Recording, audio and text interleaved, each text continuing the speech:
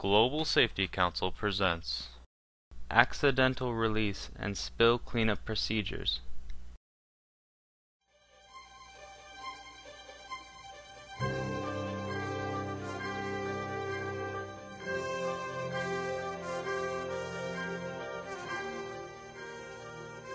When you are dealing with hazardous materials, even a tiny release can become a major problem.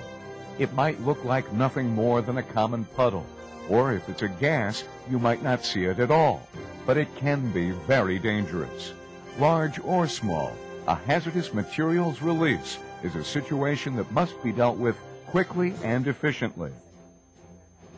No matter where you work, there is always the possibility that a release of hazardous materials will occur.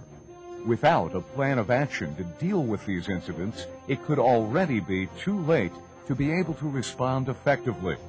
By thinking ahead, you can save precious time and be ready for any possibility. Planning for emergencies takes everyone's cooperation. You can begin by participating in your company's hazard communication program. It provides you with the information that you need to understand the hazards of the chemicals you work with, chemical labeling, and material safety data sheets. You will also find that the spill guidelines for your facility can be helpful. These are instructions for cleaning up various types of chemical spills in your workplace. In addition, you should ask your supervisor where you can get a copy of the facility's emergency response plan.